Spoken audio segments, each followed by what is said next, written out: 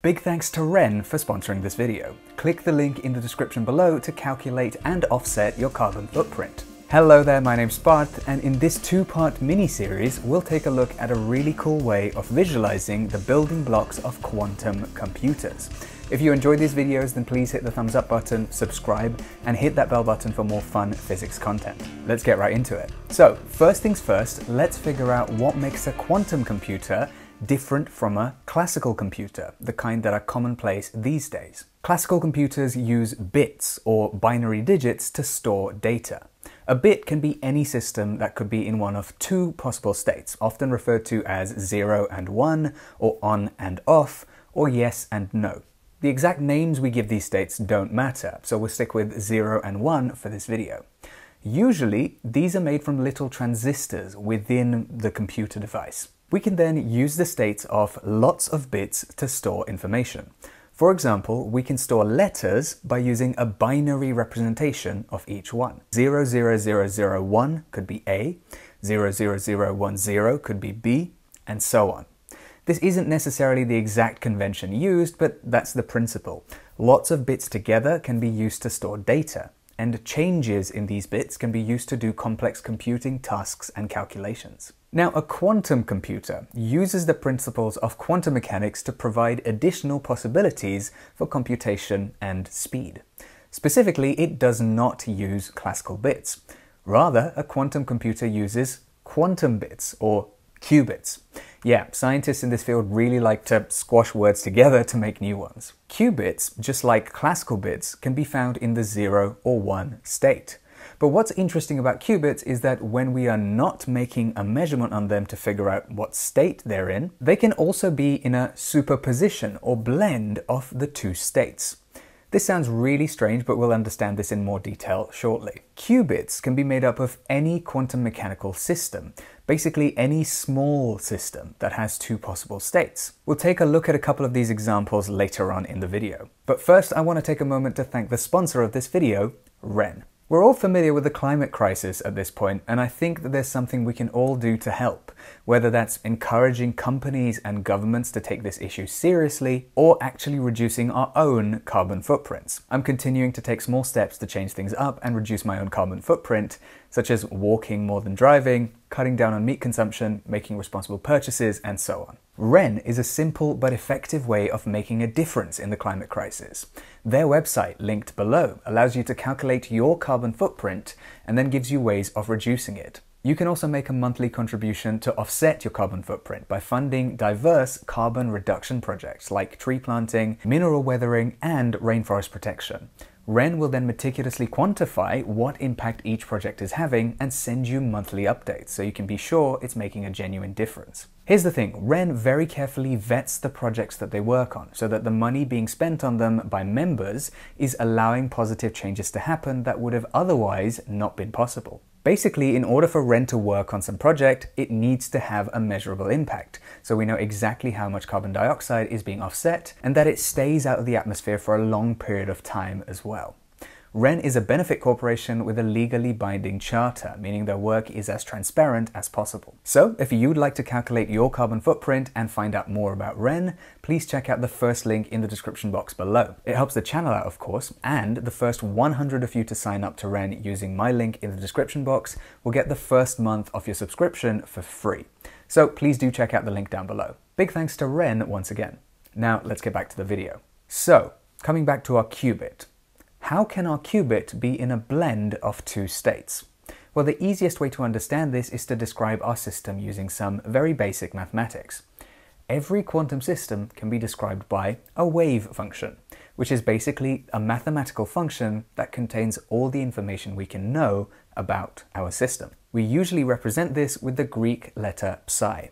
The line and the pointy bracket here are just a way for us to know that we're talking about a quantum state rather than just a number that we called psi. So in this case, our psi, our wave function for our qubit, is going to be equal to some form of superposition or blend of the 0 state and the 1 state. We can write this using the 0 state and the 1 state, but there's a bit more of a subtlety to it than that.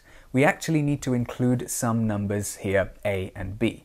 What these refer to is the following. If we take either of these numbers and we square it, technically we find its square modulus, then this gives us the probability of finding the corresponding state when we finally measure the system to find out what state it's in. If it's 100% likely that we'll find our system in the 1 state, for example, then A is 0 and B is square root of 1, which is 1 as well.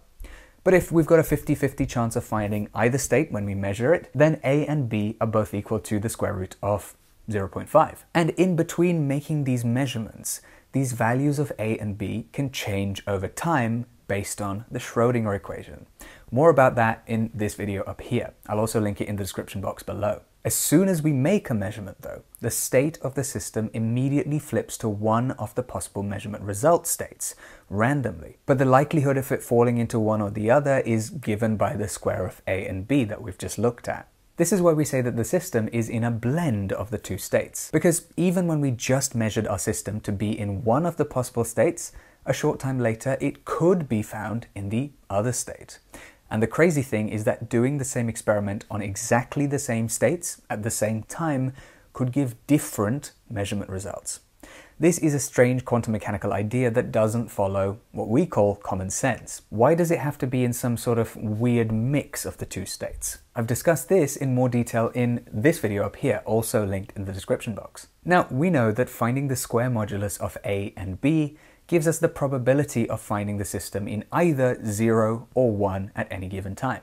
And probabilities have to be positive.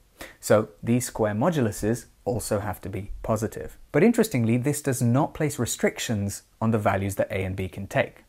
Since we take the square moduluses of A and B to find the positive probabilities, the values of A and B themselves could be positive or negative. You can take a negative number and make it positive when you square it, right? So why do we need the modulus bit at all? Well, it's because our values of A and B can even be complex. Complex numbers have an imaginary component to them, where imaginary numbers are basically multiples of I, what we've defined to be the square root of -1. In high school maths, we're often taught that you can't find the square root of a negative number. But later on, we realized that if we define this strange imaginary number to be the square root of -1, then we can basically find the square root of any negative number and open up a whole new branch of maths in the process. As we said earlier, complex numbers are made by adding together a real number and an imaginary one. Again, these are just naming conventions. This is just what we've called them. The fact that we use the words imaginary and complex doesn't actually mean that much. But the interesting thing is that we treat imaginary numbers slightly differently to real numbers. You know how real numbers all fit on a number line? For example, 3 or -45.92 or 1 million. Well, imaginary numbers have their own number line. And we can do some very interesting maths and physics if we imagine that this imaginary number line is at right angles to our real number line. This way, complex numbers can be considered a point on this two-axis graph. Some real number plus some imaginary one. This idea will come in handy in part 2 of this mini-series. But let's quickly come back to our qubit then. These values of A and B essentially tell us how likely we are to find our system in either of the measurable states.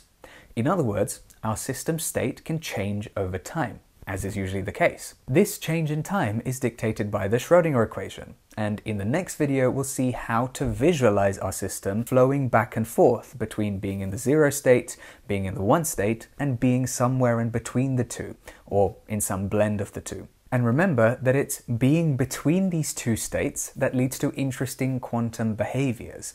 Normal computer bits, classical bits, can already be in either of the two states, but not in between. Now, what we've talked about so far is quite theoretical and difficult to imagine in real life.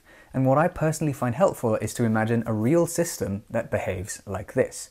It's all well and good thinking about some abstract system flowing between two states, or thinking about it as a combination of those two states. But what in real life actually behaves like this? Well, there are a few different ways to create qubits in real life, actually. Let's talk about a couple. Firstly, let's think about two energy levels that electrons can transition between within an atom. We can say that when an electron is in the lower of these two states, that it's in the 0 state. And when it's in the upper of these two states, that it's in the 1 state. And when we're not measuring what state it's in some sort of superposition of the two. Now, it's surprisingly difficult to build the exact right conditions for multiple atoms to interact with each other and have single electrons in 2-level systems. The atoms need to be cooled down a lot, external influences need to be eliminated, etc., etc. I'll leave some more information about this in the description. But getting one atom to behave like this for a long period of time is difficult in itself. Doing it for multiple interacting atoms is harder and harder. This is why building quantum computers in real life is so hard. Another example of a qubit is the spin of an electron. We may be familiar with the idea that electrons have a property called spin, and that this spin can take one of 2 directions when measured. We call these spin up and spin down, but we can also call them 0 and 1. Now, it's worth noting that qubits have a lot of theoretical applications, and a few that aren't quantum computing related. My aim in this video was to provide a basic understanding of what a qubit is, and how we deal with it in the theory of quantum mechanics. In the next video, we'll look at how to visualize the change in a qubit state over time, as well as why qubits are actually useful in quantum computers. And we'll look at what we can do with them that we can't do with classical bits. So if you'd like to see that, then subscribe for more fun physics content. Also, please do hit the like button and the bell if you enjoyed this video. Check out my merch linked in the description. It features a quantum dice design based on a famous quote from Albert Einstein. And finally, a huge thanks to all of my Giga patrons and all of the others over on my Patreon page. That's linked down below in the description as well if you'd like to support me on there. Thank you so much for watching, and I'll see you very soon.